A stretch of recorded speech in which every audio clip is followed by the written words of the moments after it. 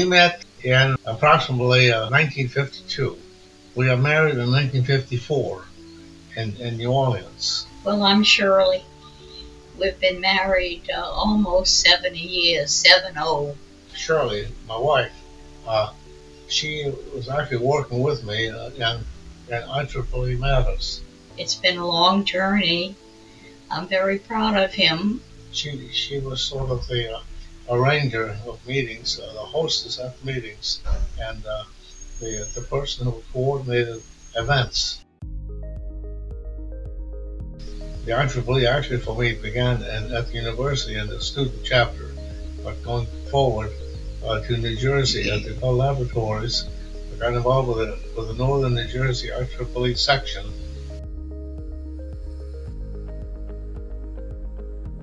The world is a holistic society, and communications is what binds it together. You need more and better communications to bind more people together than is happening today. The IEEE would be better served if the general population would be more aware of itself, what it does, what it is, and how it serves the population.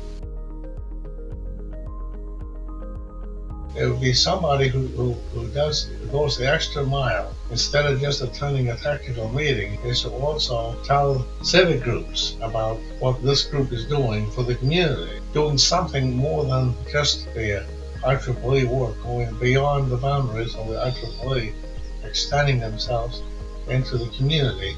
That should be the recipient of the award. Always reach out for the next thing. Always try to improve. If you develop a system or a product or a component, look for a better way to do it. There's always a better way.